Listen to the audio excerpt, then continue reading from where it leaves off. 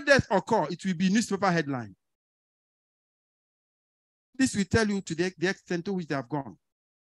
And Professor Ladipo told me that nobody, no woman who is pregnant and comes into a national health service institution in the United Kingdom can ever die within that hospital. She must leave that hospital alive. This will tell you the extent to which they have done in building up their health systems. We're going to talk about Nigerian health systems. So I begin to appreciate what I'm really talking about. So that is direct medical causes. Indirect medical causes are causes that are either pre-existing before pregnancy and had become aggravated by the pregnancy, or problems that are coexisting with the pregnancy. We are talking of things like cardiac failure, tuberculosis, HIV, even gender-based violence. Some women have been beaten to death because they are giving birth to repeated females. Yes, some women have been strangled to death by their husband for giving birth to the 5th female baby. So it's a cause of maternal mortality, gender-based violence.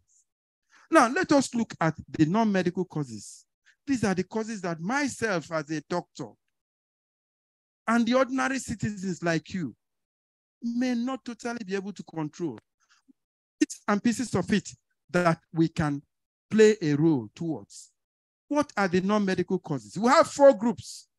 The first is underlying socioeconomic and sociocultural factors. The second is what we call reproductive health factors. The third group is health systems and health services factors. This is where you're going to see where the government has failed. Then the fourth group is where there is lack of access to emergency obstetrics care, delay in access to emergency obstetrics care. Now, if we take this and socioeconomic factors, these are related to the low status of women with respect to economy, to income, to legal, to social and legal autonomy. Now, if we take education, education is key to the development of any nation, especially if you educate the woman. If you educate the woman, you educate the world. If you empower the woman, you empower the world. Now, look at our National Demographic Health Survey. Whereas, that is that of 2018, whereas up to 98% of women that were educated sought antenatal care and delivery in orthodox facility with good health care providers. Only 46% of the uneducated women did same. This will tell you the place of education in the question of maternal mortality. Economy. Poverty is one of the things that prevent women from going to seek health services in orthodox health facilities. We are going to see how it comes. Remember, Nigeria, in fact, it is believed that 45% of Nigerians live in absolute poverty, below one United States dollars per day. It is also believed that, and you know, 133 million Nigerians are living in what they call multi-dimensional poverty.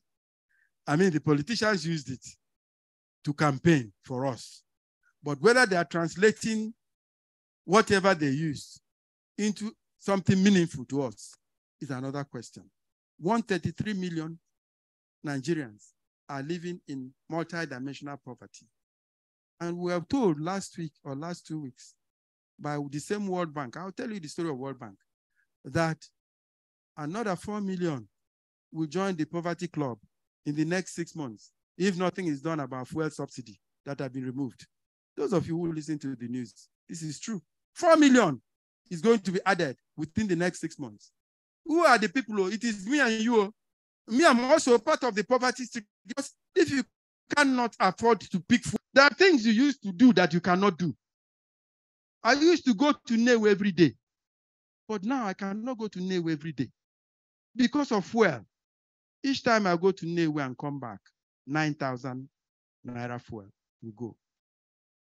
So I am also part of the multi-dimensional poverty. They are talking about increasing electricity bill tariff. I don't know whether they have, but they are going to increase it. That will even add another dimension of the poverty that will be added to us. You know, Nigerians' road to this poverty didn't start today. In 1988, during the time of Babangida, fall in commodity prices, large-scale indebtedness, brought about by corruption and bad governance, made the World Bank and IMF to come in to attempt to restore fiscal discipline through the introduction of what they call structural adjustment program, SAP, the belt tightening measure. SAP was in the short term aimed at debt recovery, and in the long term was aimed at sustainable development. Now, SAP prescribed certain things that destroyed us. Number one is devaluation of the Naira. I hope you know that the Naira is devaluing now. Good. Number two is retrenchment of workers. Number three, embargo on employment. Number four, removal of subventions to educational institutions. Number five, removal of subventions to health institutions. The result was terrible. It meant that the factories started closing. All those factories that were producing textiles and all, they all started closing.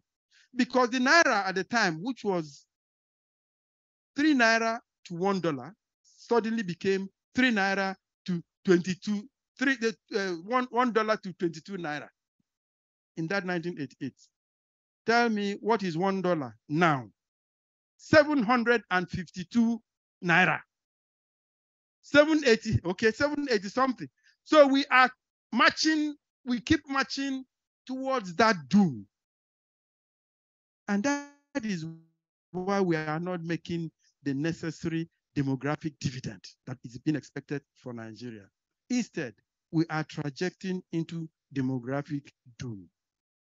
You retrench the workers. There was embargo on employment. And you know, the politicians welcomed it. They were not employing. They said there's embargo on employment. I will tell you what I witnessed when I came in as commissioner, when I had only two doctors in the whole of the local government system, and only 2 nurses of the cadre of staff nurse midwife. All the others were matrons, who could not give injection because they were old. Every work, whether it's health or anywhere, requires the injection of young people that can make it work. And so what was the effect of the retrenchment of workers and embargo on employment? People, we began to see vices. We began to see armed robbery. We began to see kidnapping. We began to see commercial sex work about girls. And then there was massive exodus of the doctors and lecturers to the Middle East. Is it not what is happening now? A lot of our lecturers, I know a lot of my friends, even in this our university, had left. A lot of the doctors, the young doctors, are talking to them. They are filling forms that they will use to go to Canada, or you're telling them come for lecture. They will not come. Even the people who are medical students are already making plans on how to japa. So can't we ask ourselves questions? We cannot continue like that. So that was the effect of the structural adjustment program.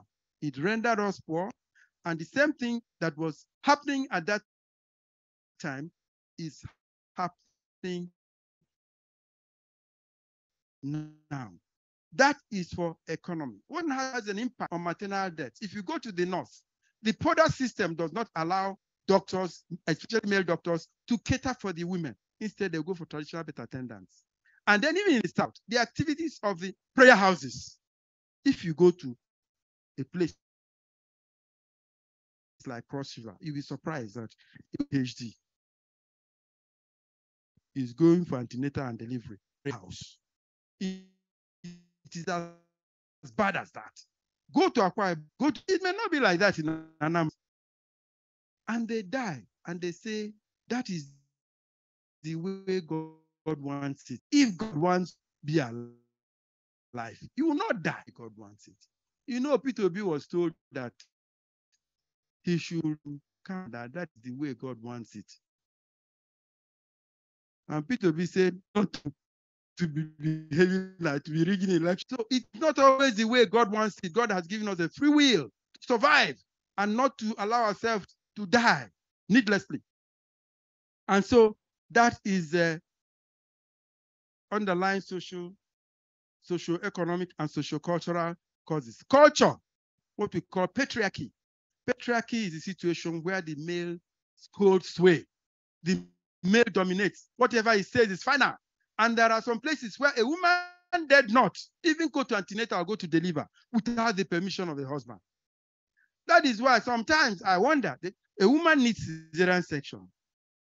People are waiting, has the husband signed? The husband does not need to sign. That woman is of age. And she can take care of herself. She can sign on her behalf. You don't need the permission of the husband to sign to go and save her life. But that is the culture. That is where the man holds. Then we have reproductive health causes. When a woman is having pregnancy and delivery as a teenager, pregnancy and delivery too early, pregnancy and delivery too soon, that is poor spacing. Pregnancy and delivery too many, pregnancy and delivery at an old age, all of them have risks of maternal death. Then we take the one I consider to be the most important, health systems and health services factor. It is one that is not under control of mine. It's under the control of the policy makers. Now, Nigeria has 3 health system structure. We have primary health system that is responsible for the health centers, primary health centers. You have secondary health system that is under the government or the state government. Then you have tertiary health system that is under the federal government. This is the broad arrangement. Now, Nigerian health systems, I want to tell you, regrettably, is one of the worst in the world. WHO, at its last assessment of the Nigerian health system, is ranking Nigeria number 187th out of 191 countries. I don't know whether it is sinking. 187th out of 191 countries is what your very dear, good, dear Nigeria is ranking in the health system. That is to say, most of these small people, small nations are better than we are in health systems. Now, Nigerian health systems has become like that, and it's not the salutary one.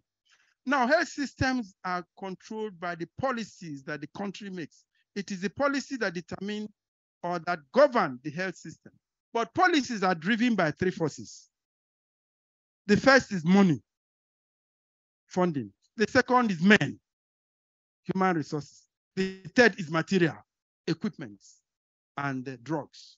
So if we talk about money, money is important if you want to do anything right. See, you see, Nigeria has money. If our money is being channeled with all honesty and with all accountability, look, we'll be living as well as somebody who is coming from Saudi Arabia or coming from Dubai. True or false? Now we are talking about money. Let me tell you, it might interest you to know that healthcare cost per head of Nigeria is only 67 United States dollars. While the healthcare cost for an American is 7,000 United States dollars. That of somebody from Switzerland is 6,000 United States dollars. Healthcare cost per capita. Why is it so? Most of the money for health care in Nigeria comes from your pocket. Household accounts for 75% of healthcare costs in Nigeria. Household. You can imagine somebody who is already poor. that is accounting for 75%. How will it look? 75%. Only 13.7% comes from government. 13.7% comes from government. And the remaining 11.3% comes from international agencies, donor agencies. Even that 13.7%, if it is properly imputed into the system, we will be very, very well taken care of in terms of our health. But that is not to be. If we look at the health budget for Nigeria over the past 30 years, it had vacillated between 2.87% to 5.86%, which is very low, because the Abuja Declaration of 2001 recommended budgetary allocation of 15% of the overall national budget to health. 15%.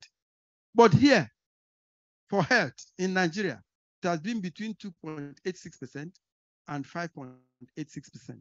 Yet the declaration was made in our own Abuja. And many other countries are using it.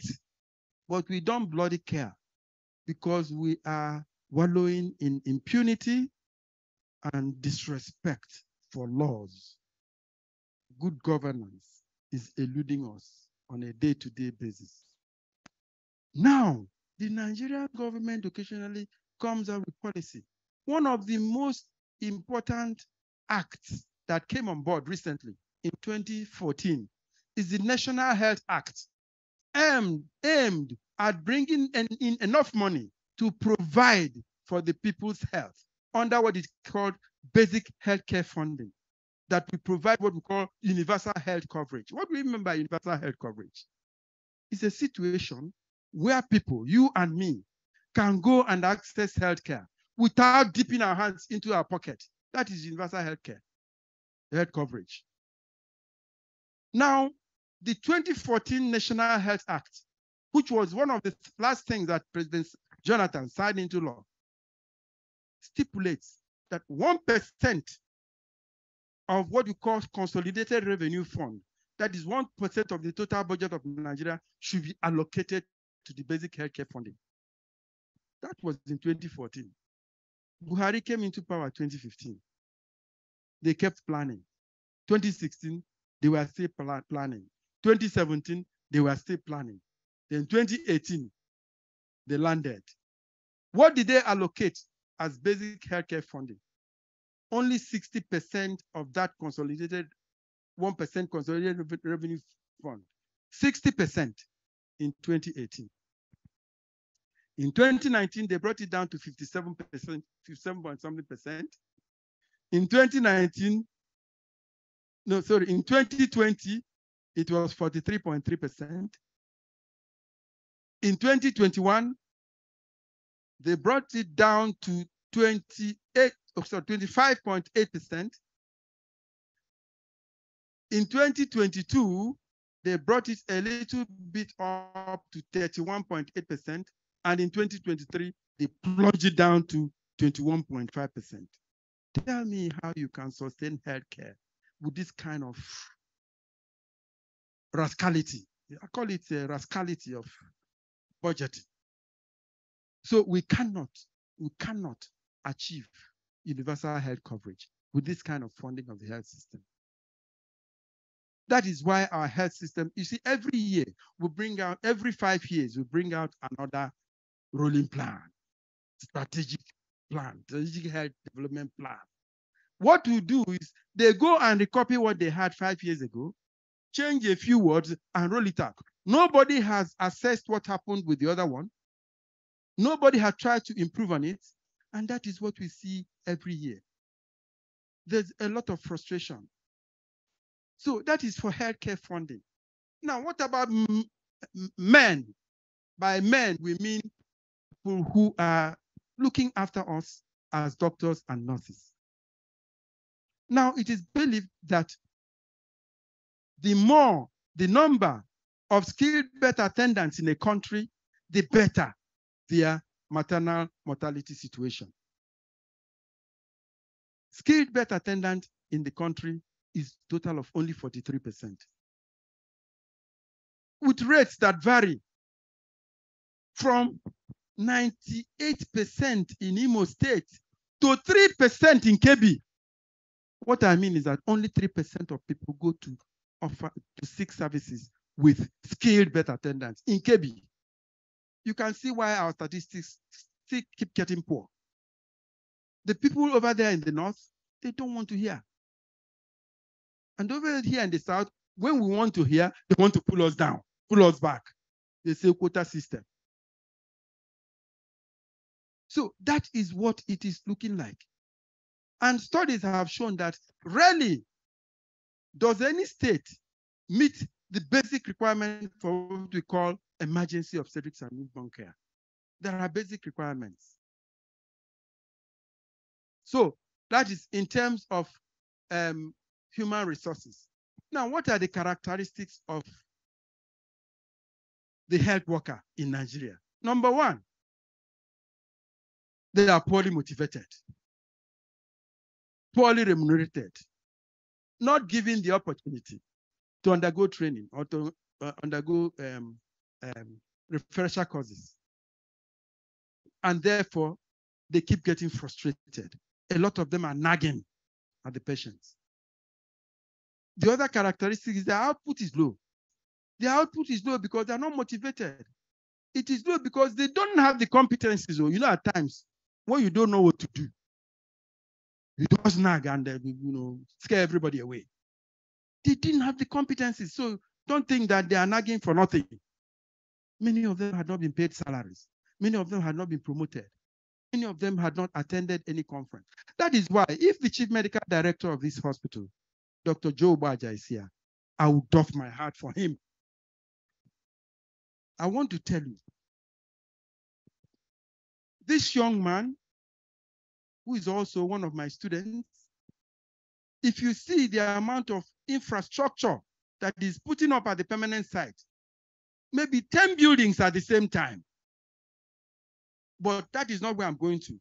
Where I'm going to is the human resources development. Do you know that over the past 1 month, he was able to attract, just like our vice chancellor usually attracts so many things. I'm going to ask him, there's something I want him to attract to Igwe, to attract to Neni. This last month, June, from 7th of June to 30th of June, we undertook training of health workers in emergency obstetrics and neonatal care. A total of 450 health workers were trained from Nnamdi University Teaching Hospital. And many of them, the decay is horrendous. There are some basic things, equipment you hold like this, they have never seen it in their life. And yet they are supposed to be saving women's lives. And many of them confess that this is the first time that they have been exposed to this kind of training. So it is that bad. I am of the opinion that chief medical directors should build in.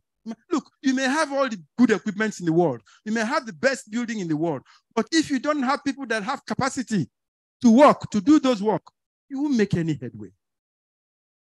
So medical directors, chief medical directors must build in human resources development into their budget, the budget of their system. Build the capacity of your people so that when they are working with confidence.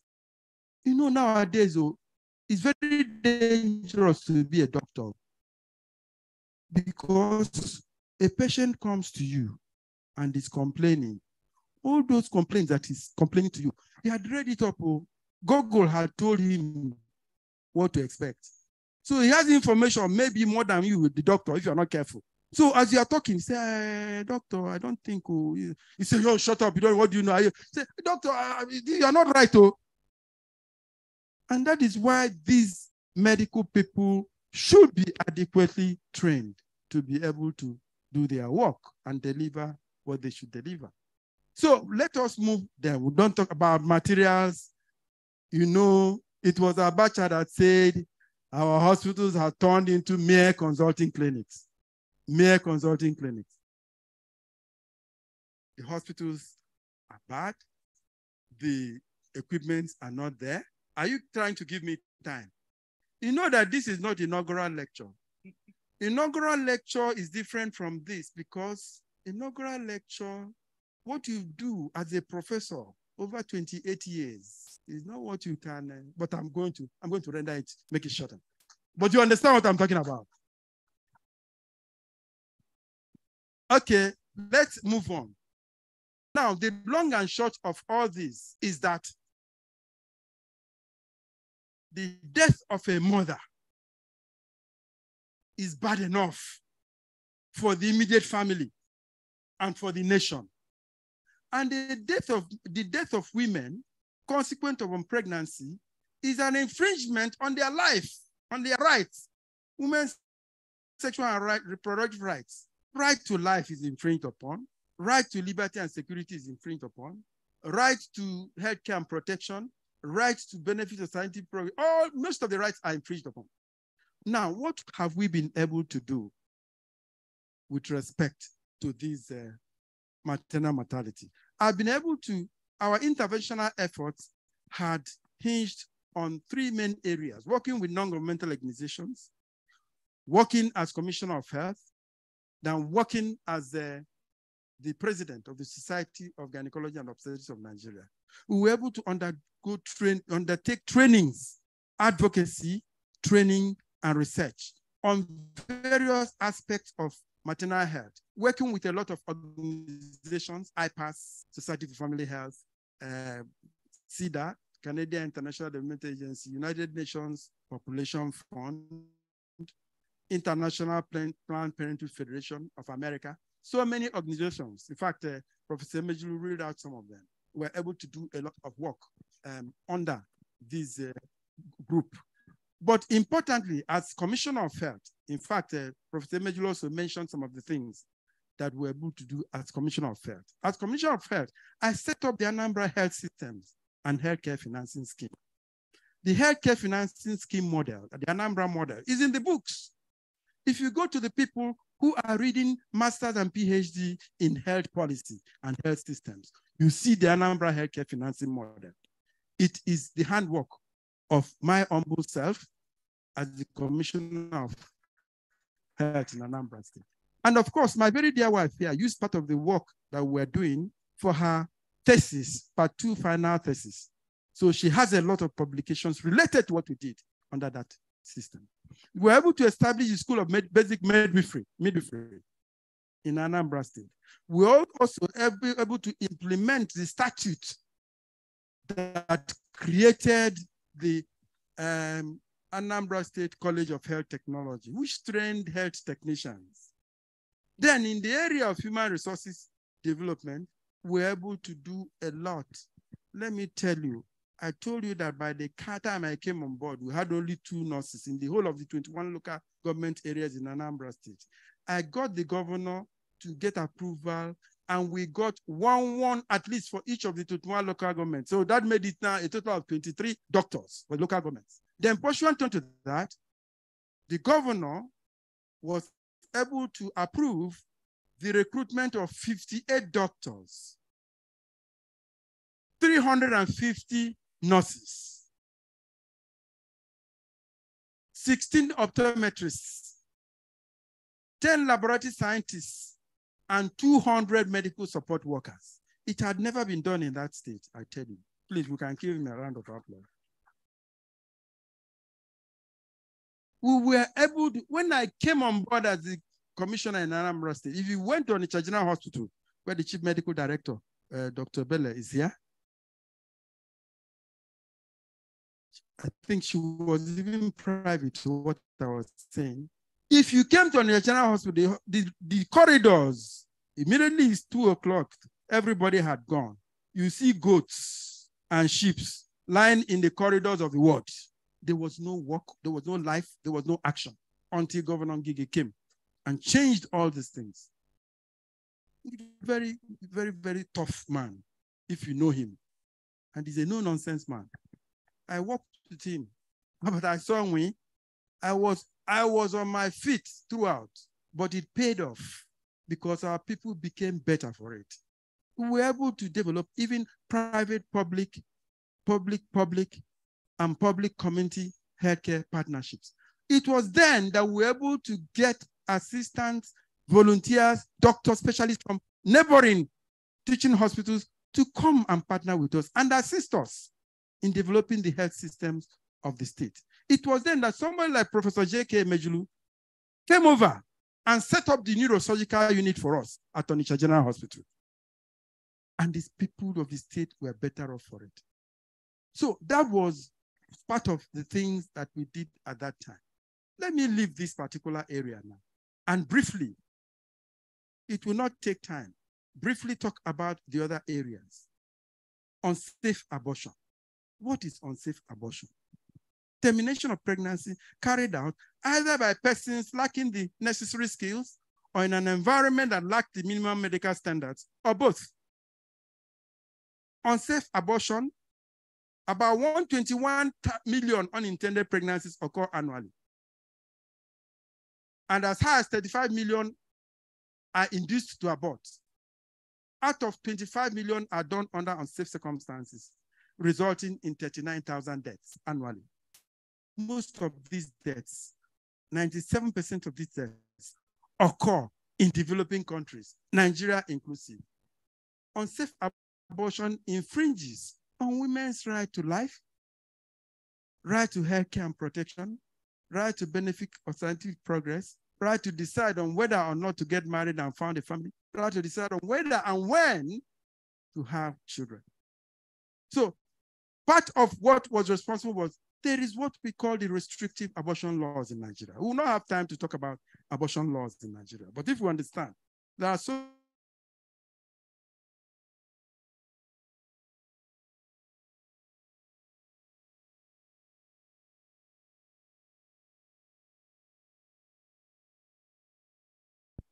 can't women be allowed to make their decisions as individuals with conscience?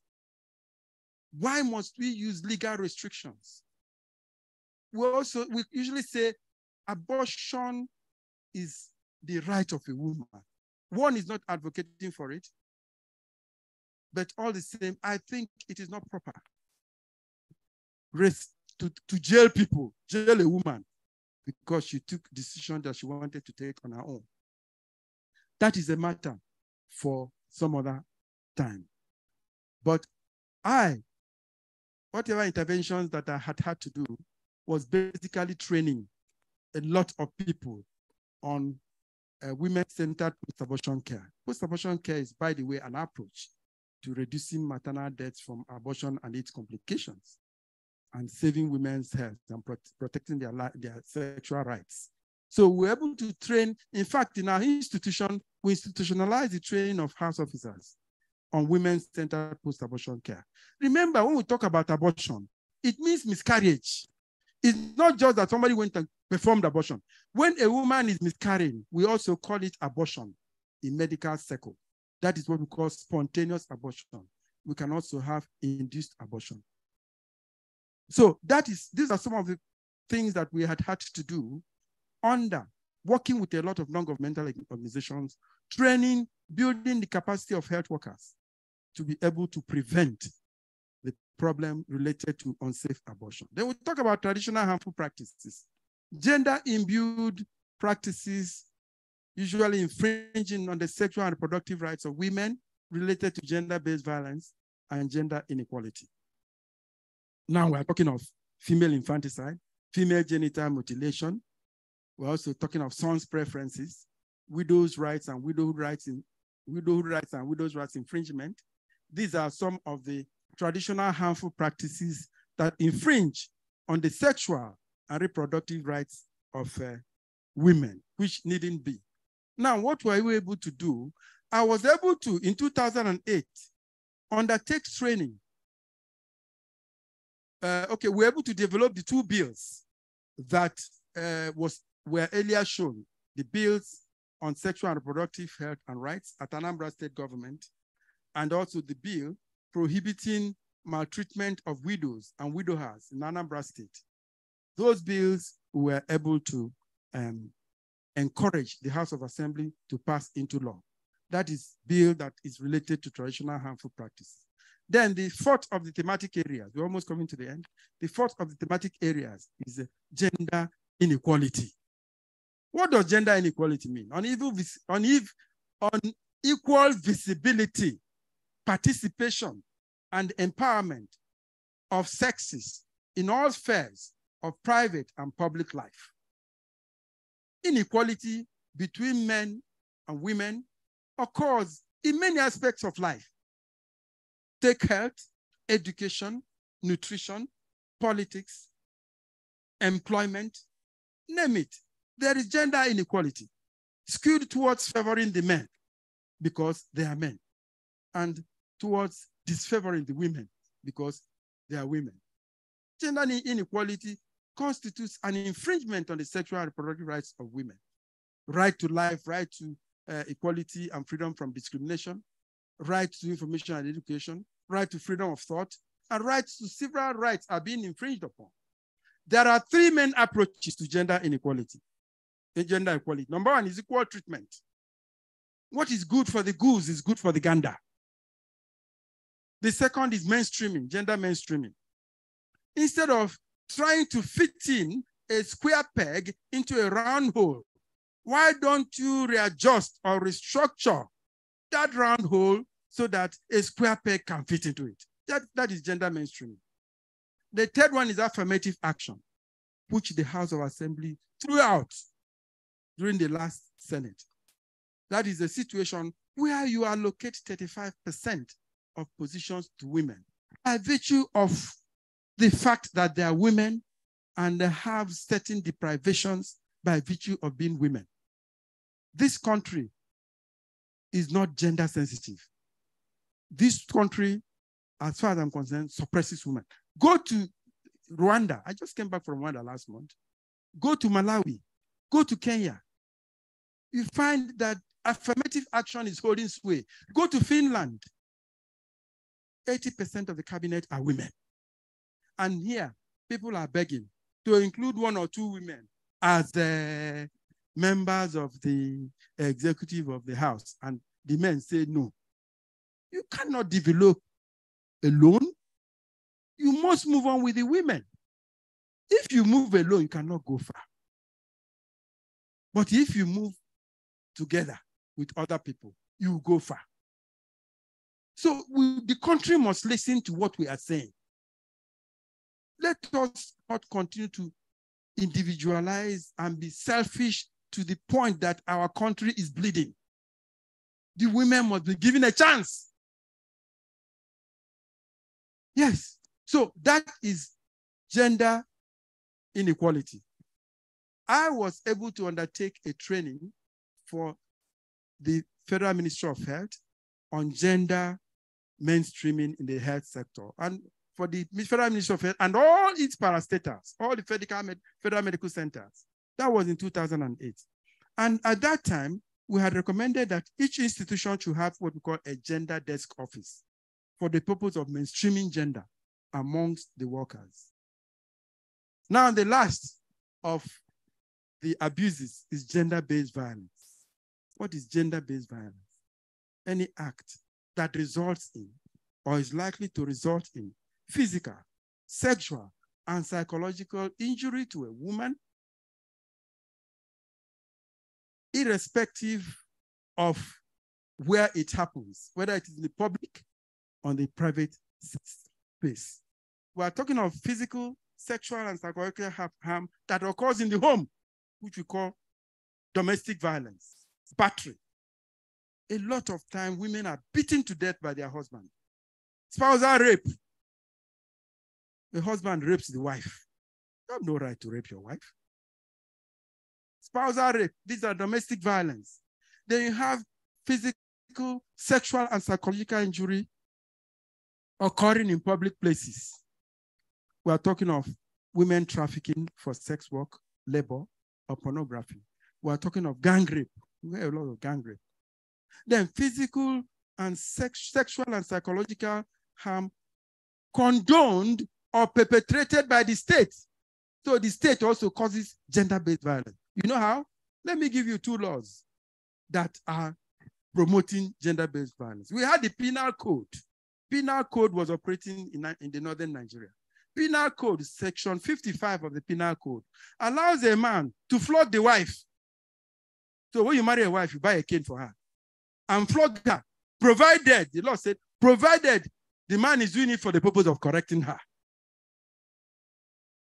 That is section 55 of the penal code of northern Nigeria. Now, section 155 of the penal code of northern Nigeria states that it has to do with sexual intercourse with a minor, a girl who is not up to 16 years. That law states that anybody who is convicted of having sexual intercourse with a minor, it should be regarded as a misdemeanor. Misdemeanor is minor offense. And when found guilty, he should have 12 strokes of the cane. 12 strokes of the cane. Provided, though, there's a caveat to it. You know the caveat? Provided that at the time the man was committing the offense, so he did not know that that girl was below 16 years. And also, provided there are 2 witnesses to that act. Can you see how stupid the law is? Somebody is trying to have sex and then go and find witnesses too. So that is why when we say condoned or perpetrated by the state, that is where the state comes in as a causative agent for gender-based violence. Now, what are we able to do about gender-based violence? We know it infringes on women's rights to a lot of things. Now, we were able to be part of the legislative advocacy team to the 7th Assembly to pass the Violence Against Persons Prohibition Act of 2014. And it was passed into an act of parliament. And I was a co-chair of the ministerial team that reviewed the guidelines on the operationalization of the medical aspects of the Violence Against Persons Prohibition Act. That was in 2015, 2016. So that was part of the efforts. I'm not going to list every effort. I just take one example because time is not on our side. But I believe in me, I'm going to finish soon. You know, there is always a way we talk when we are teaching like this. If time is choking you, you can say, okay, finally. Then people will sit up. It gives you a leeway to talk more. When you've talked a little bit more, they say, at last. Then they will sit up again. It gives you a leeway to talk and talk and talk, or at least finish what you want to say. You say, finally, finally. Very soon, I'm going to get to finally, finally. So there are some things I call the reflections of certain aspects of what we did under women's health, which is bordered on leadership and innovation. I'm not going to take it wholly, but leadership is very fundamental. Everybody sitting here is a leader. Leader of one sort or the other. You can be leader in your family. You can be leader in your department. You can be leader in your society, but you always aspire to be leader. But leadership has characteristics. The leader must be patient, must be exemplary. He must be able to listen to the people he's leading. He should yearn for excellence. The leader should have courage. The leader should be able to assist the people that is leading. He should be able to reward people who have done well and should be able to punish people who have done badly in order to act as a deterrent to others. But most importantly, the last, but this is most important, a leader should be strategic. What do I mean by strategic? Strategic leadership is predicated on vision. Anywhere you want to come as a leader. Our vice chancellor came and he said Vision 200. It meant a lot. It means that he was strategic in his thinking. This is where I want to get to by the time I finish. That is vision. So when you have made the vision that you want to, then you share that vision with people you are working with. Shared vision enables ordinary people to perform extraordinary tasks. That is what shared vision does. Nigeria is not sharing their vision with our people. And so nobody understands what they're doing. And nobody therefore cooperates with them. And they are just playing their game anyhow. And we are what's up for it. So shared vision enables ordinary people perform extraordinary tasks. Now, having shared your vision with people, how do you go about it? First of all, what is the current reality with respect to what you are talking about? When you have identified the current reality, you now say, what are the root cause analysis? What are the things that make reality what it is? Having gathered this, you go to the drawing board, what we call strategic planning. From strategic planning, you now move to implementation with accountability. Accountability is very, very important. Whatever you are doing, you must bring out your scorecards. People will see what you are doing. I don't want to talk about when I was trying to build the society house for the society house in Abuja as the president of Sogon. But believe me, I built that house in 5 months because I was giving my scorecards and my people were bringing money. And we did the Sogon house. And everybody wanted to be part of that because we carried them along. They were ordinary people, but they performed extraordinary tasks. Building a house in Abuja from beginning to finish and furnishing in 5 months. It's a big feat. It had to do with strategic leadership. And so that is what we had to do under leadership. So most of the things I had talked about, the state government, leadership in Society of Gynecology and Obstetrics of Nigeria, and all, they are all predicated on this trajectory, on this method. So I'm not going to bring them out one by one anymore because I've done that before. Now, what about innovations? One of the things that leadership should be able to have is innovations. See, the Vice Chancellor and his Senate is starting a Jubilee academic lecture. Over the years, nobody had thought about it.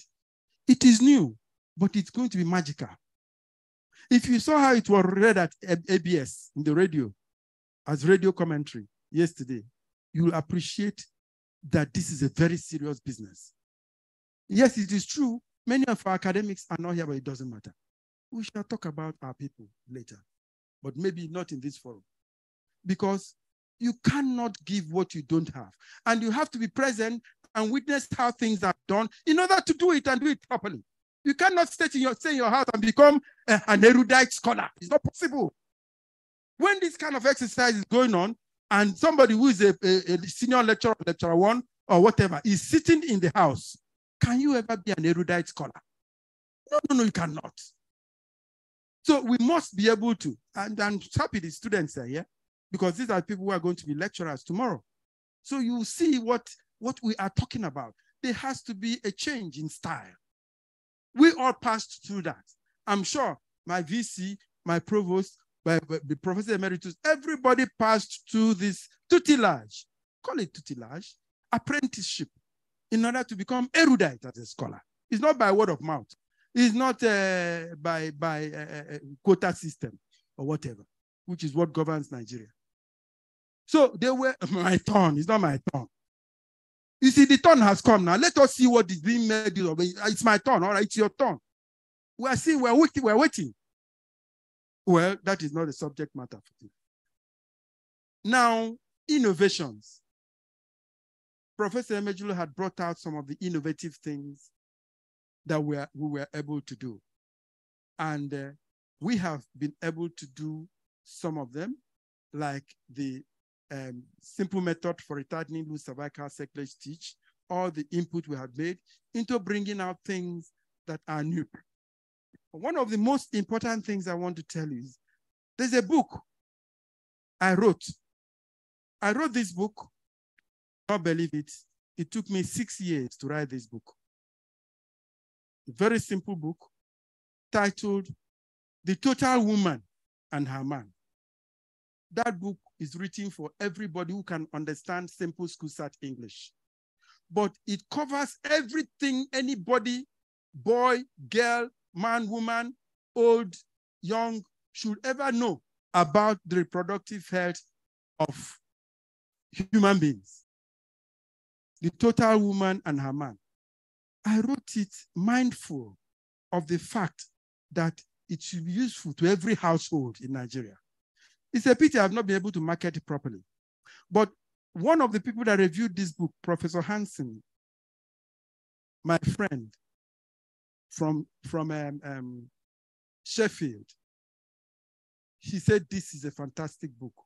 But Brian, I tell you, Nigerians don't like reading, but break it into small volumes. So we had volume 1, volume 2, and volume 3 for easy readability. You can lie down on your bed and read it through. Within one day, you finished one. But the kind of information you go home with is extraordinary. And that is one of the things I believe is a legacy I'm trying to leave as footprint in the sand of time. By the time I leave, this book. It's in Amazon. And then, look, if you don't have it, please try to own it. It will help you. It will help your friends. It will help. The first volume is The Woman, Facts and Fantasy. The second volume is Pregnancy and Childbirth. The third volume is Diseases and Disorders of Women. So it covers everything about women's health. And that is why I'm taking pains to bring it up here. Of course, the Jubilee Academic Lecture is an innovation. We all recognize that. If we say, yes, it's an innovation. I took time to go to the internet to check whether it is done anywhere in the world. And it dawned on me that this is the first in Nigeria, the first in Africa, and the first in the world.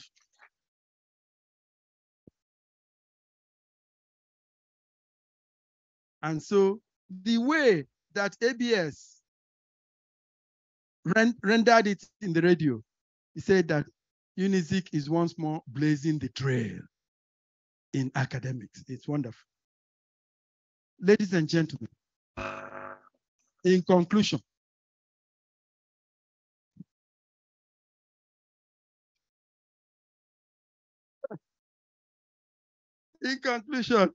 you see, sexual and reproductive health is very critical to the development of any nation. We have said it before. Countries, notably of the third world, have this notoriety for infringing on women's sexual and reproductive rights. And we say that in Nigeria, unsafe motherhood, unsafe abortion, traditional harmful practices, gender inequality, gender-based violence are all areas of abuse to the sexual and reproductive health and rights of women, which efforts had been put in to try to make right. In spite of all these efforts, we still continue to wonder, are we really stepping the stairs, or are we staring the steps? Because it looks like the route, the road, the rungs to the zenith of that ladder is very far away. Otherwise, our statistics should be improving. It has become necessary for us to strategize. Go back to the drawing board, re-strategize, and know what to do to promote, to uphold, and to protect the sexual and reproductive health and rights of women. Now, we made the following recommendations. That sexual and reproductive health should be mainstreamed into the health systems and health policy framework of the nation. Let me ask us, is it too much for our legislators in Abuja and in the states to provide for free antenatal, free delivery, free family planning for us in Nigeria? Is it too much to ask? What are they legislating on? This is the one that concerns the common man. No woman should die because she's trying to have a baby for us. They want to legislate on petroleum. Which one concerns us on petroleum? Which one concerns the poor woman who is looking for food to eat and petroleum? I'm not saying they are not good, though, but that one that will affect people. So that woman that is pregnant will go to a place where she will at least try to survive and not go to a place where she will die. Okay? And we also think that there should be what we call a continuity desk office in every index government. Because what I found out when I was in government, there is a lot of disconnect and discontinuity between a pre-existing government and the next one. I tell you what I put in place under the healthcare insurance, the Anambra State healthcare financing model, which I know Delta came and copied that time, Lagos copied that time. By the time the next government came, they threw it out. So there should be a continuity desk office so that there will be policies, projects, and programs that were started by index government, by former government, can be finished and continued. Good ones, not bad ones. Of course, Buhari tried to do that. He continued with Niger Bridge, isn't it? Continued with Lagos-Ibadan Expressway and a few things. It is good, he continued. Let us continue with other little things. So we also think that the health budget should be implemented according to the way it is recommended. Why would you want to give 2.86% to health when you were there and signed the document for providing 15% to health? Why should you recommendation of 1% of consolidated revenue funding for basic healthcare funding? You want to cut it down to 60%. You want to cut it down to 43%. You even bring it down to 25% and then to 21%. It is because nobody is asking you questions. Oh. You can't do that abroad. Oh. Why would these things not be done the way they are recommended? Then we think that there should be legislation against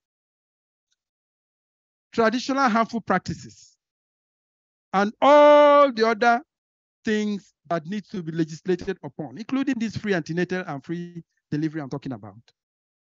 We also think that output from donor agencies can be improved upon to the extent that it will be put in one basket to be disbursed and then properly shared out according to needs. Yeah, Mr. MC, just give me the final shot. I'm going to take the final shot in the next 3 minutes. It's over. Then we talk about human resources development, training and retraining of health workers, improve their remuneration, make them belong, carry them along. You begin to restructure the health systems to the extent that they are relevant and put in effective referral structures. You begin to also, even some of the provisions of international conventions that Nigeria was signatory to, begin to domesticate them. Begin to talk to the men and the boys and uphold the sexual and reproductive rights of the women and the girls. I can say, finally,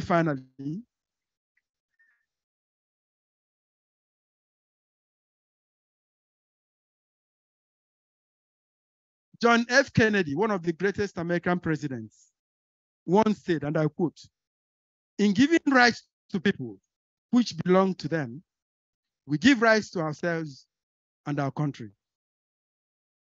Having said that, there was this professor of astrology, a Chinese professor of astrology, who gave his inaugural lecture titled "The Dynamics of Space." So, using, of course, the register of astrology, which many people in the audience did not quite understand. But the professor kicked, punched, danced, jumped up and down, trying to make people understand what he was saying. So that people were clapping for him, not from the point of view of the stuff he was bringing out, but the way he gesticulated, danced. So his theatrical performance was what was telling the audience, not the stuff he was bringing out. Unfortunately for this professor, by the time he finished his lecture, everybody had left the hall. It was long. His lecture was too long. The lecture was too long. That by the time he finished, I'm sure Professor Mbod knows what I'm talking about. By the time he finished, everybody had left the hall. Only 3 people were remaining. One person had fallen asleep and was sleeping. The second person had a pile of books in front of him. And the third person was at the door. So when the man landed from his travel to the astral world and looked around, said, where have they all gone to? He looked around and said, well, this lecture is not for ordinary people anyway. And then out of curiosity, I said, I'm a man of research. Let me find out. Young man, why are you there? The man sleeping. What the man sleeping did was he simply got up and left. Because he had seen that other people had left. Then, and you, with books, the man with books, why are you? I'm out of curiosity. I want to know why you're still here. He said, well, I was waiting for you to finish so I can give my own lecture. Then he looked at the door. The only man, Oga, what about you? Why are you there at the door? The man said, I was even waiting for you to finish so I can lock up the hall. So it looks like I've given a long lecture, but I don't think I can be equated to the Chinese professor who talked for too long because I did not see a lot of people leave the hall. A lot of people are still in the hall. I did not see anybody lying down. I did not see anybody with a pile of books. I can say that I have made a little bit of sense in what I'm talking. Mr. Vice Chancellor, Igwe, DVC, distinguished academics, distinguished ladies and gentlemen, my very dear wife, distinguished students, thank you very much for this opportunity to be made the cynosure of all eyes, courtesy of this very first Jubilee academic lecture of Nnamdi Azikiwe University. Thank you.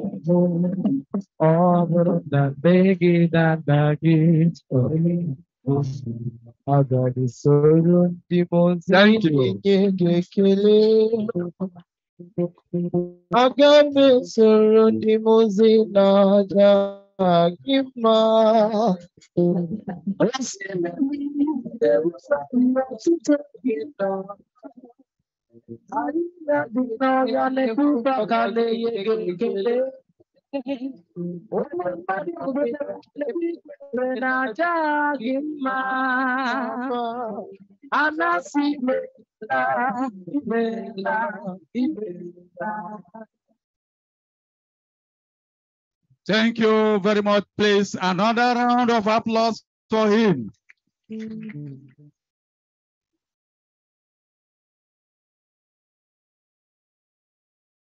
Mr. Chairman, sir, distinguished scholars, ladies and gentlemen, believe you me, this lecture and this pattern, very, very unprecedented. To be frank with you, as a professor of political science, this is the first time I am seeing this kind of presentation. For someone to present from the beginning to the end without looking at anything. Not only that, Not only that, he was able to quote everything correctly, including the figures, the punctuations, the grammar, the everything.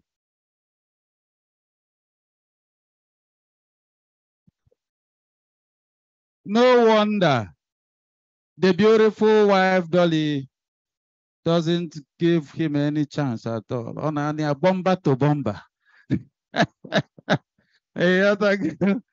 So we salute you.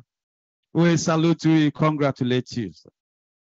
You said that women are like salt in the soup, and that without the salt, the soup will be tasteless. And somebody quickly put in, what of those men that don't take salt at all?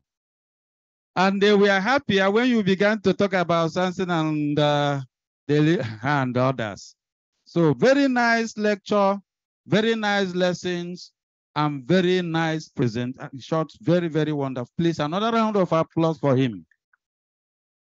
When I grow up, I would like to be like you. I am just 8 years a professor, and I'm already shivering. I don't know. 28 years is something else. And we salute you. The difference is very, very, very clear. Mr. Chairman, I would love formally invite you for the decoration, but permit me, grant me the grace to recognize others so that that particular program will be the peak of it all. So we have in our midst distinguished scholars, ladies and gentlemen, distinguished members of the Adinma family here present. We have in our midst Barrister Emma Adinma, Professor Adinma's twin brother. The twin brother is here. Where are you? Oh, nyani ayikwa. Onanka de ko cousin ogonogo. Okay. We salute you, sir. We also recognize Dr. Mrs. Norma Obiajolo. She's a resident doctor in the Department of Obstetrics and Gynecology. Thank you. Nnamdi Azikiwe University Teaching Hospital, Nnewi. She is Professor Adinma's daughter. Thank you. Dr. Fred John Obiajolo, consultant pathologist, Professor Adinma's son-in-law.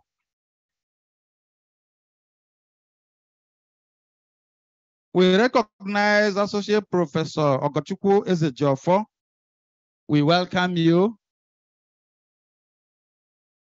He is representing the CMD and he's here present. Please, may we salute you. We welcome you. We welcome Mrs. Ugochukwu Uche. We welcome you. Dr. Anyoku, Dr. Odili Okoye, the MLS Jackson Njoko, the Chief of Staff to CMD Nayut, is also here. We recognize Mrs. Obioma Onyudo, wife of Emeritus Professor Iken Onyudo, is here. We welcome you. We welcome Professor Mrs. Obioma Ogele of the Law Faculty, Dr. Onyi Ogele, Consultant, Department of O&G, Nayut, Dr. Chiazo Anyachebelo, MD at Medical Center. We welcome you. Professor Rob Egwatu, former DVC, is also here. We salute you. Dr. Tochiko Ogwebwe, Deputy Director, Center for Sustainable Development. John Obodo, Research Associate in CSD. Professor D. Okoli, we welcome you. Professor Ifeanyi Ijimeri Nwana, Ifeanyi is also here. Former Deputy Vice Chancellor during Professor Nwako's VC-ship is here with us.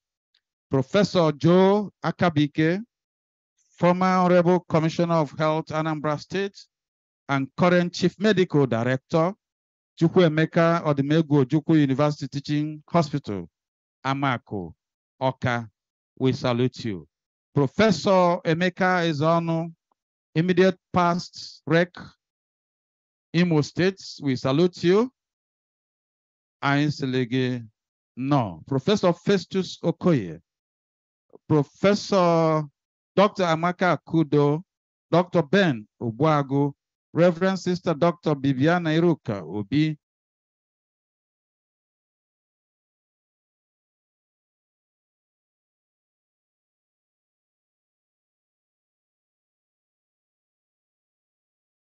lecturer, the chair, Professor Richard Owapwe.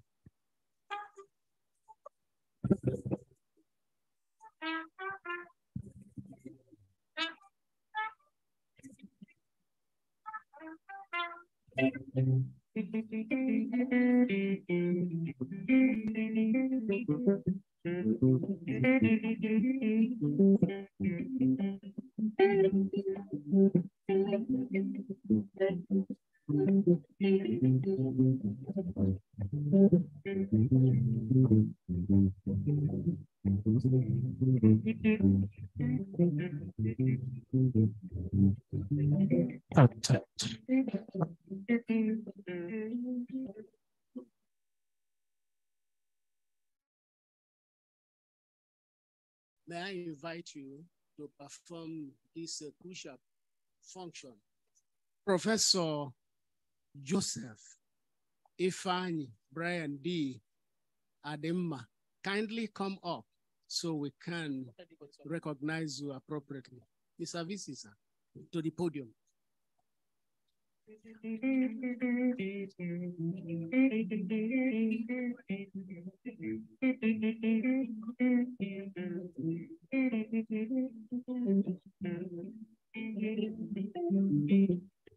Professor Adinma.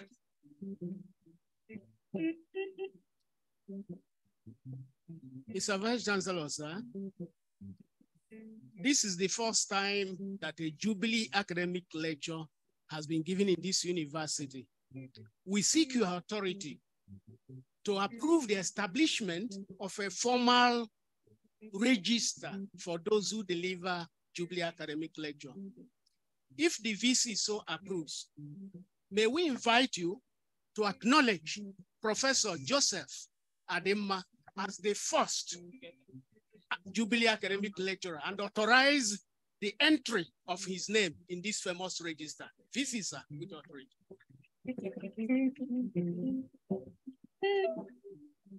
Thank you very much, the chairman, inaugural lecture committee, and by extension, the chairman of Jubilee Academic Lecture Committee. I hereby approve that the Jubilee Academic Lecture, whose inaugural and maiden lecture we've had today, be officially adopted and registered as a program of our university, and a register be so open to duly recognize all such Jubilee academic lecturers. Thank you very much. And it is therefore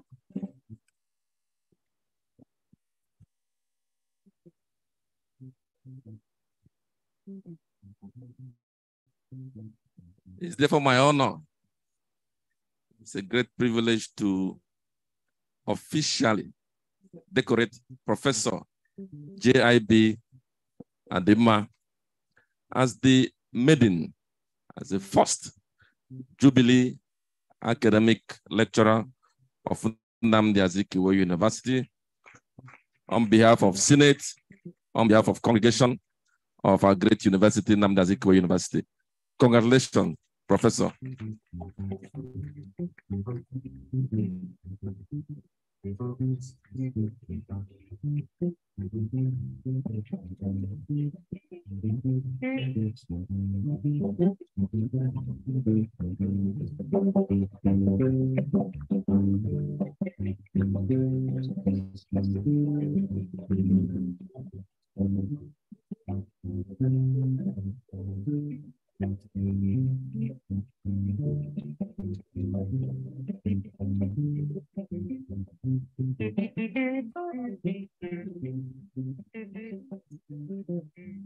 Thank you. In further recognition of this very important status that you've so attained, it's my honor also to present to you an accolade of honor presented to Professor Joseph Ifeanyi Brian Davis Adinma on the occasion of the delivery of the first Jubilee academic lecture of Nnamdi Azikiwe University today, Thursday, the 6th of July, 2023. And this particular plaque is a symbol that you have so been accorded this status.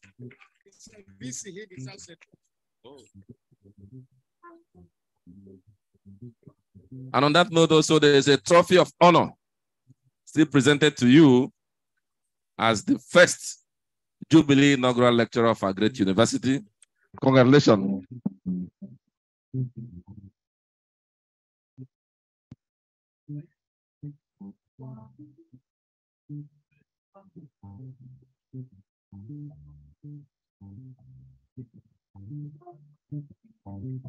Thank you.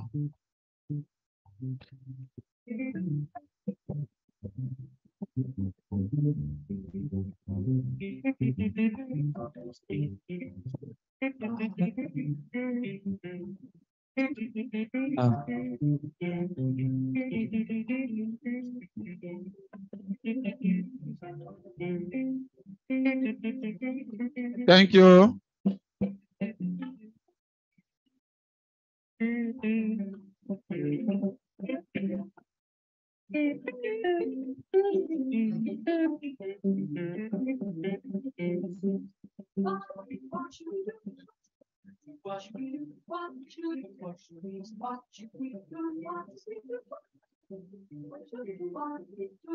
Thank you, distinguished scholars, ladies and gentlemen.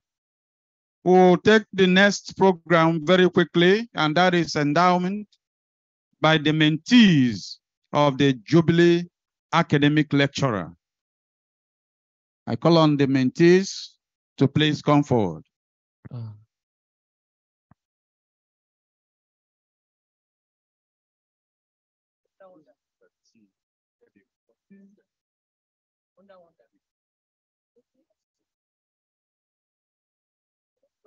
Please, may I call on Dr.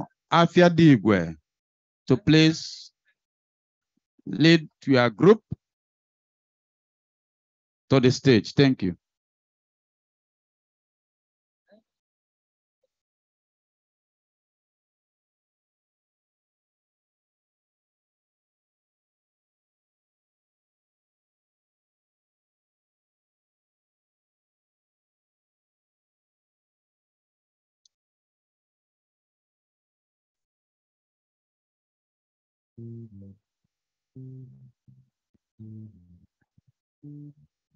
Mr. Chairman and the Vice Chancellor of the happening university, permit me to call on all mentees of the Jubilee lecturer that are here present to come and join us on this podium. Our Jubilean, why not Prof? Even mommy.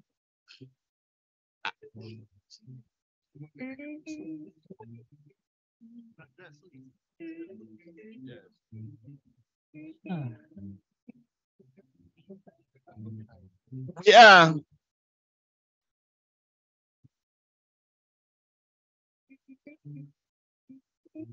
Students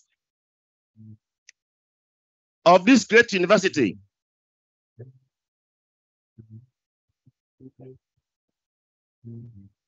or associates, or residents,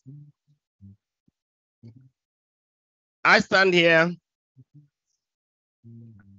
as the president of the National Unizik Medics Alumni Association.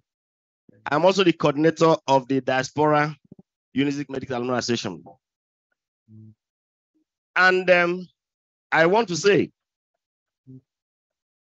that we are happy today to be associated with the first Jubilee lecturer of this great university, ably led by this great man, Professor Esimone F.S. We are proud of you, sir.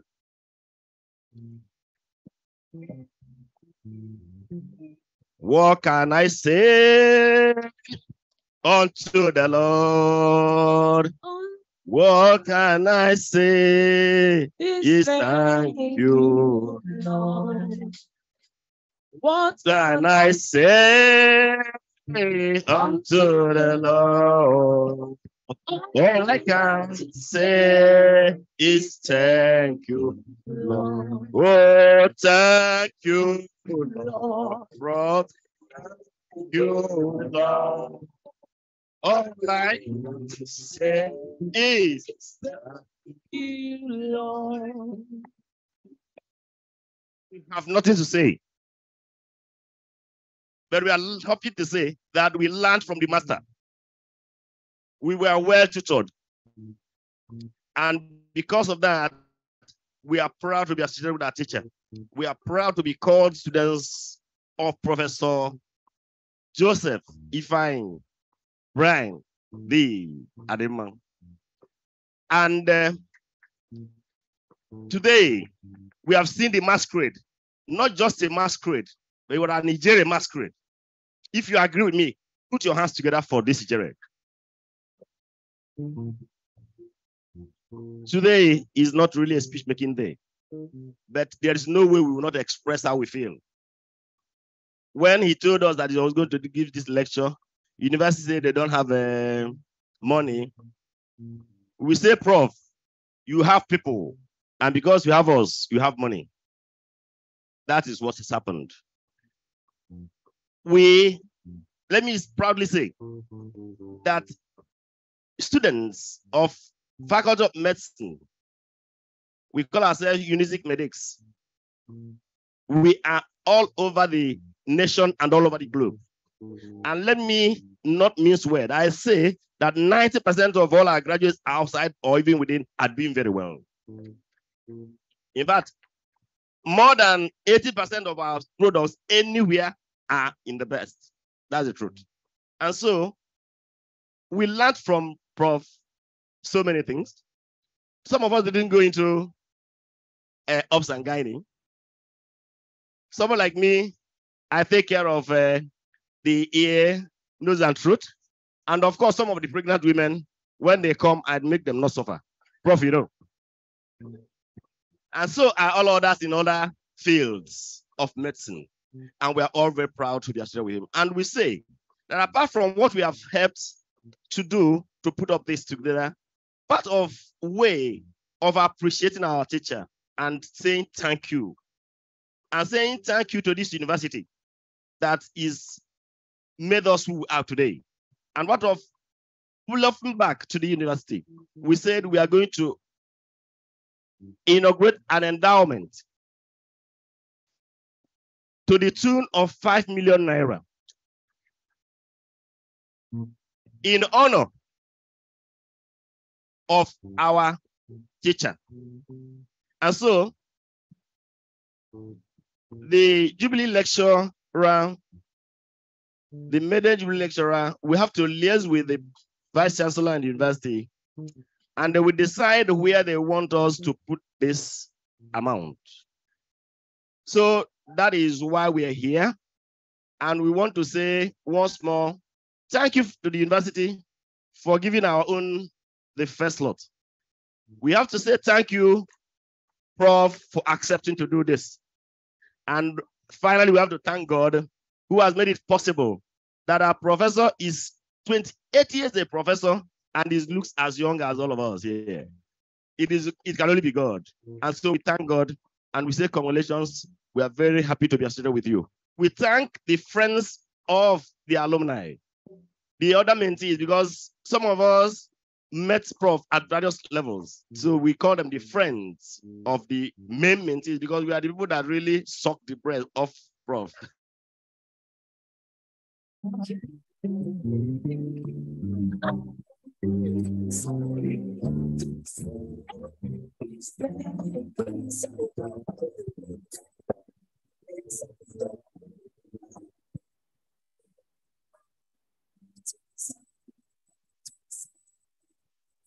Thank you, Lord. Thank you, Lord. All we have to say is thank you, Lord. Thank you, Lord.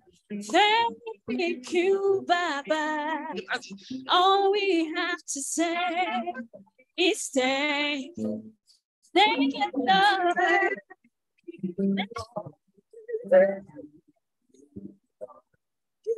All we have to say is Lord.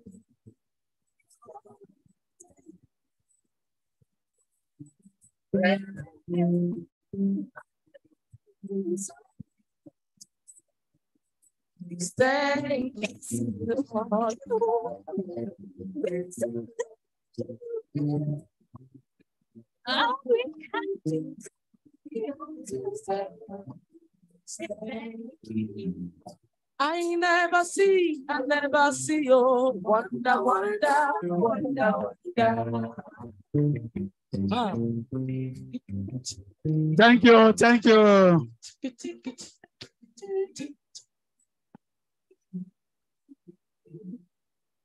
I never see this kind of before. Wonder, wonder, wonder, wonder.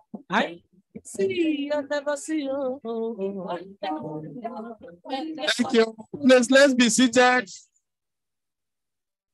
Let's be seated. Thank you very much. Thank you. Thank you. Please, we want to hasten up so as to conclude. Every other program will continue after the official closure.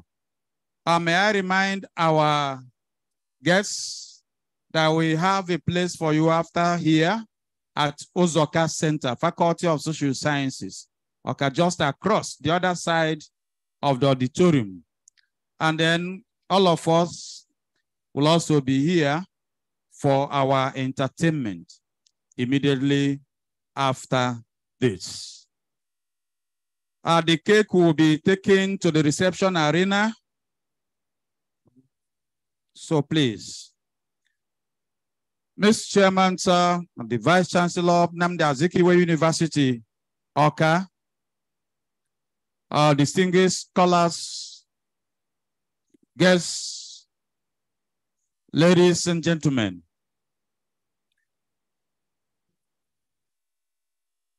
We wish to appreciate in a special way our medical students who are the ones covering the program in a special way. Please put your hands together for them. We say we will have to recognize them so that we know that they don't only attend to medical issues, that they also professionals or photographic or as part of what we do. So we thank you and we salute you. May I invite a member of the committee, and to the glory of God, the immediate past Honorable Commissioner for Education, Anambra State, Nigeria, Professor Kate Omenua, to do the vote of thanks. The Prof.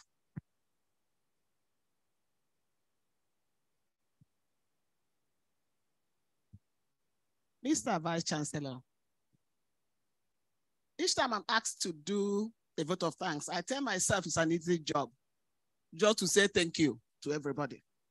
But today, honestly, I don't know how easy this is going to be, looking at the plethora of people gathered here today at this first Jubilee lecture. I'll try my best, but I'm not going to call names as such because we're already short of time.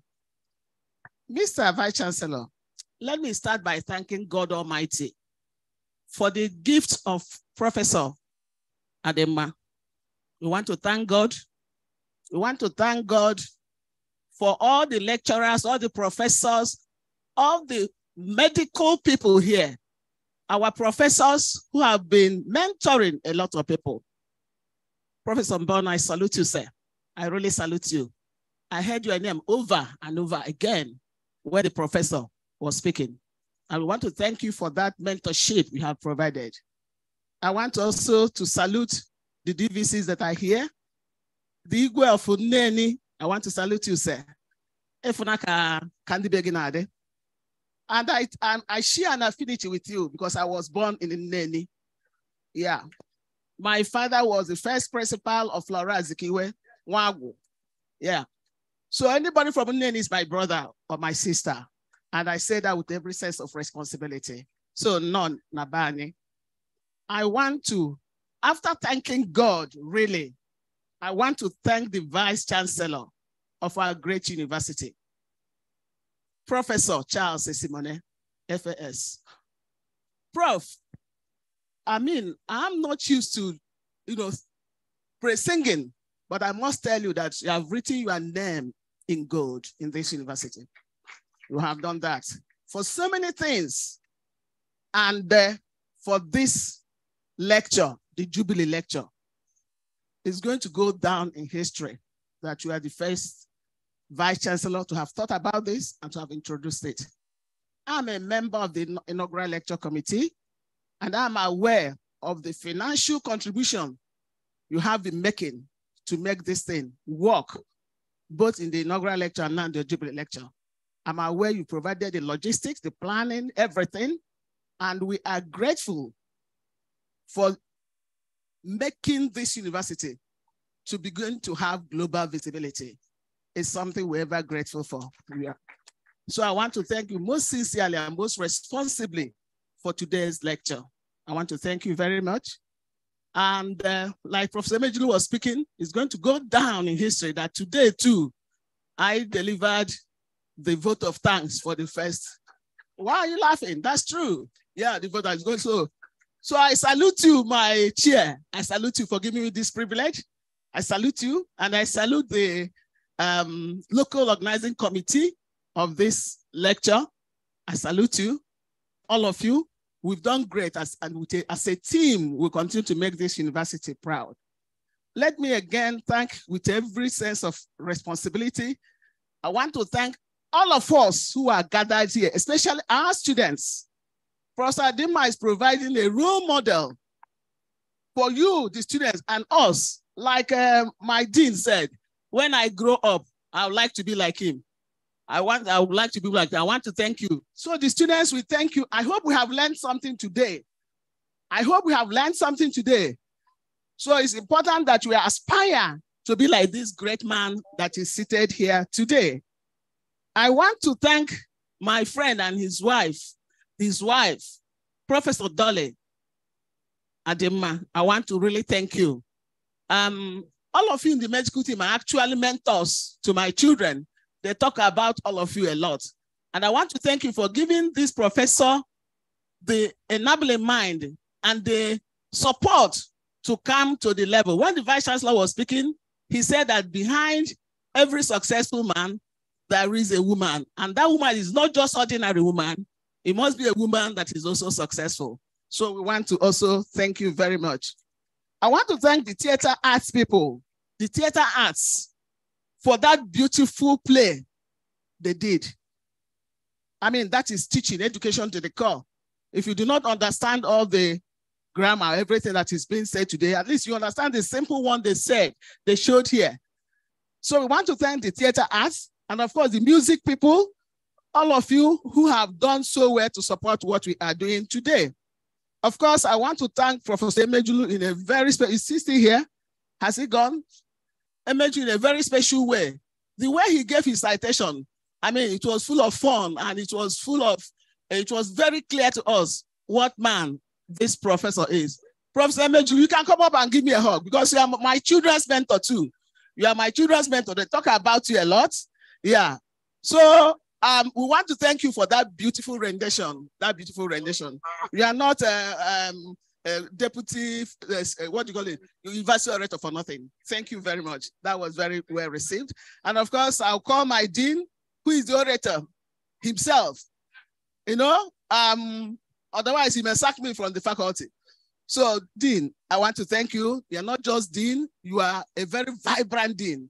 What you did 2 days ago here is unprecedented. We also, the faculty is also among the first of so many firsts. So thank you very much. Let me thank in a very, very special way. Prof Adinma, please leave him alone. I want to talk to him. Prof Adinma, don't be jealous when I say this. I fell in love with you today. I fell in love with you today. No, wait. I haven't finished. Stop crying. I haven't finished. I fell in love with your academic composure. I fell in love with the rendition. I fell in love with your brain. My God, how could you have done all these things? You know, said all these things without looking at the script? It's unbelievable.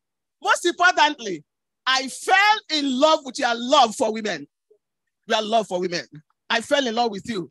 You know, for your love for women. And today, all the women here are giving you senior advocate of women. Senior advocate of women. Because I'm a gender scholar and it's so difficult seeing a man stand up to talk about women, to give us all those things. And let me tell you, what the thing about a woman is the woman is full of contradictions. He said all those things, all the Jezebel, mother of Mary, mother of God, all those things. But the beauty, and that's why it's a myth, the beauty is that a woman can sit comfortably in those two positions. It only needs you to bring out the best in the woman, and she'll give you the best. So I want to thank you for that. When they're going to add that in your title, Senior Advocate of Women. We're going to give it the title. So I want to thank you. I don't want to take too much of your time, but there's a song I just want to sing so that we can end this. We say, Professor Brown, we salute you. Professor Brown, you Edoyen. Professor Brown, you are a gem. Well done, we salute you. Professor Brown, you are good. Professor Brown, we salute you. Professor Brown, you are a gem. Well done, we salute you.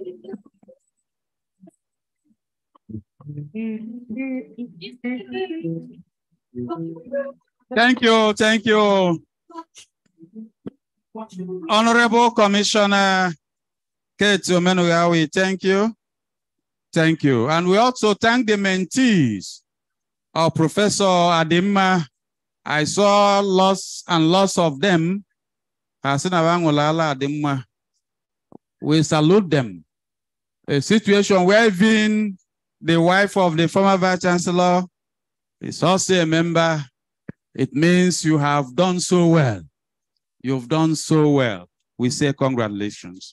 Mr. Chairman, distinguished scholars, ladies and gentlemen, may I respectfully invite the chairman of today's occasion and the Vice Chancellor of our great university, Professor Charles Okechukwu Simone, Fellow Academy of Science, to come forward for the chairman's closing remarks. Sorry. Mr. Chairman, sir. Have I just loved you? I Professor Simone, we love you.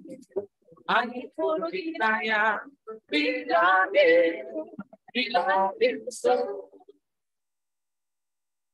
I love you also. Thank you, sir.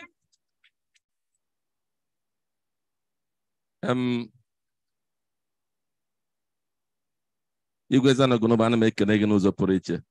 Ibe nne.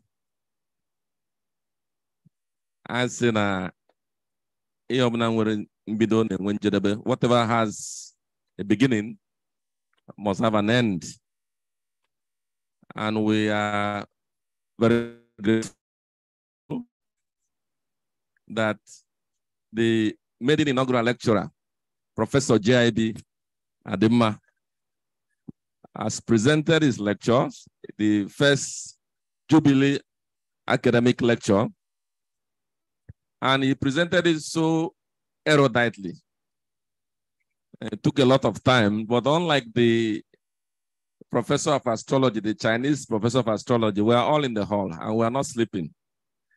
So I want to thank you. And I want to thank this wonderful audience for listening with rapt attention to the very eloquent rendition that our maiden Jubilee academic lecturer gave unto us. I was also very marveled. I was wondering whether I was the only one seeing that he was able to render without looking at any paper, any book, nothing anywhere. I thought it was fiction. But when, the university rector came and reiterated that again, I said, oh, so I saw correctly. I think he deserves a very thunderous round of applause.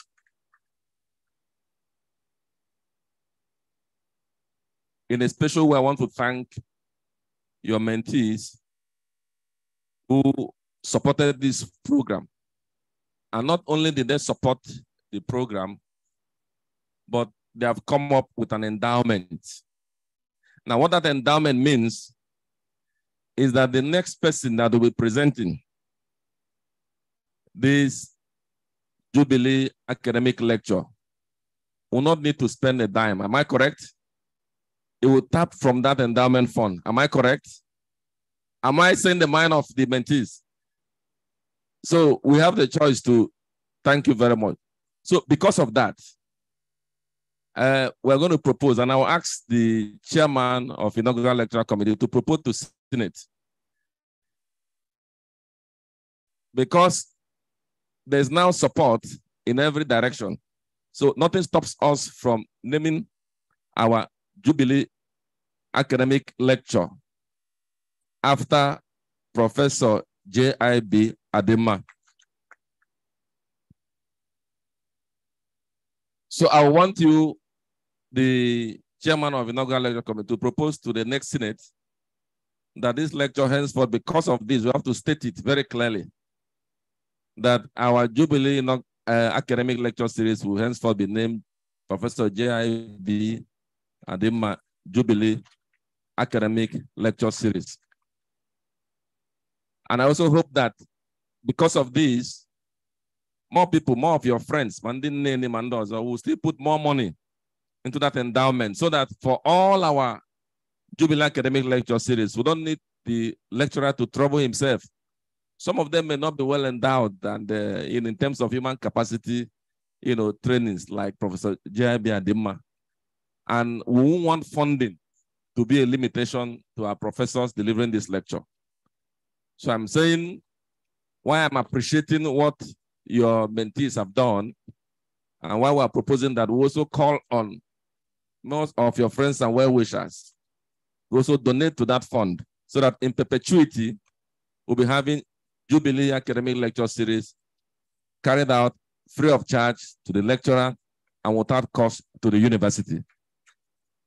On this note, I want to thank all of us again, and I wish the lecturer, the wife, and the family, the mentees, and all of us here at Nnamdi Azikiwe University a pleasant trip as we travel back. It's my honor, therefore, on behalf of Senate, the congregation of our great university, to declare the first Jubilee academic lecture closed. Thank you.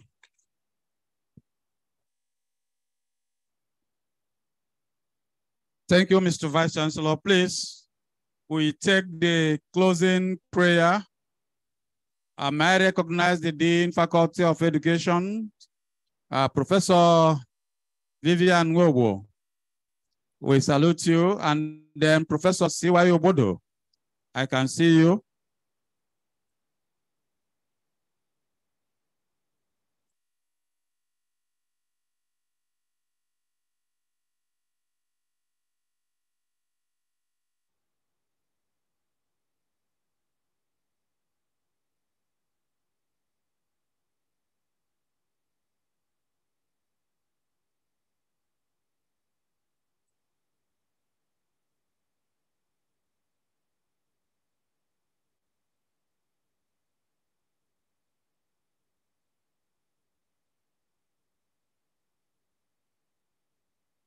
Thank you very much. Please, may we be informed that the inaugural lecture, not the inaugural lecture, sorry, the Jubilee lecture is available. You know, we are so used to inaugural lectures. So the Jubilee lecture is available. It's going around, printed and published. So please make sure you take one home. We take photographs outside the auditorium immediately after the recession. May I also appreciate Professor Cecilia Eme. I can see her over there. Sorry, we are announcing it now. Mr. Chairman, distinguished scholars, ladies and gentlemen, may I invite Professor Cecilia Eme, please come and lead us in the closing prayer, please.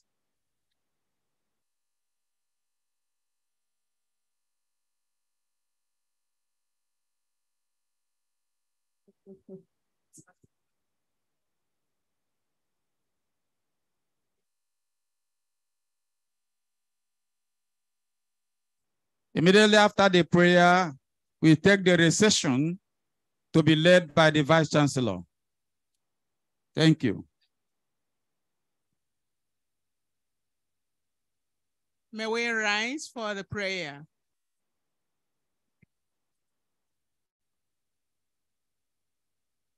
In the name of the Father, Heavenly Father, we thank you for today. We thank you that history is made today in our university. We thank you for your great enablement. We thank you for bringing all of us safely here and then keeping all of us safe till the end of this program. We thank you for the university, the Vice Chancellor, the administrators of this university. We thank you for all our guests here present. We thank you for the lecturer, the Jubilee lecturer of today. We pray you, Lord, to always be with us in all we do in this university. Help our Vice Chancellor and all his efforts to bring this university to limelight. Be with all the lecturers, the teaching and non-teaching staff of this university as we work together for the progress of this university in your service and service to humanity. As we live here, Lord, please lead us safely to our various destinations through Christ our Lord. In the name of the Father. Eunice Dixon.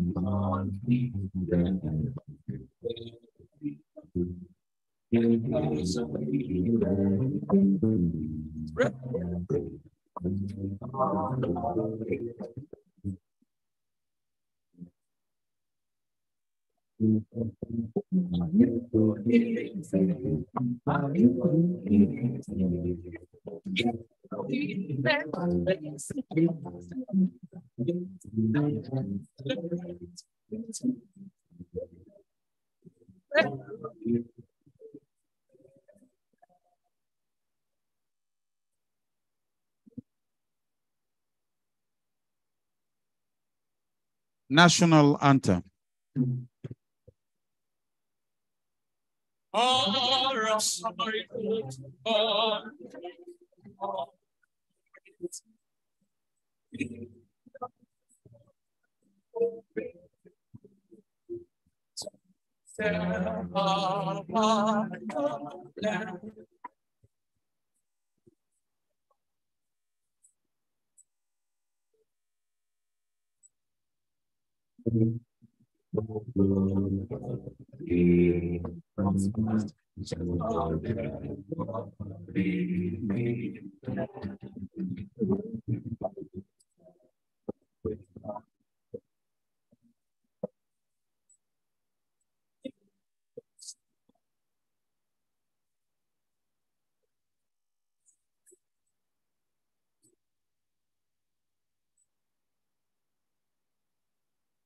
Thank you. We'll take the recession to be led by the Vice Chancellor. Then the lecturer, the DVC, the lecturer, then the DVC chairman and all those that are robed. Thank you. Thank you. Thank you. So please, all our guests are asked to move to Ozoka Center. To Ozoka Center. Thank you. All professors of the university, you move to Ozoka Center as well. All our professors, you also move to Ozoka Center. All directors, you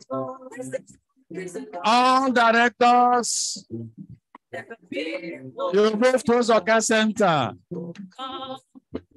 Thank you.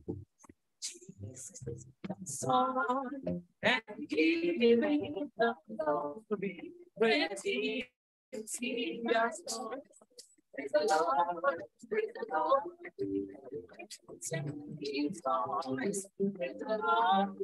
Praise the Lord, let the peaceful rejoice. Oh, come to the Father, through Jesus the Son, and give him the glory. Let him sing us on.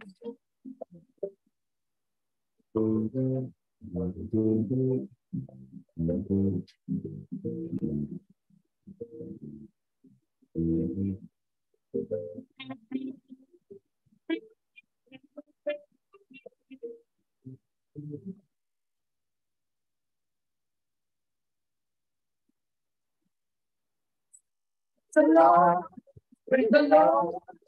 Praise his voice. Praise the Lord, praise the Lord. Come to the Father, through Jesus the Son, and give him the glory. Let him sing our song.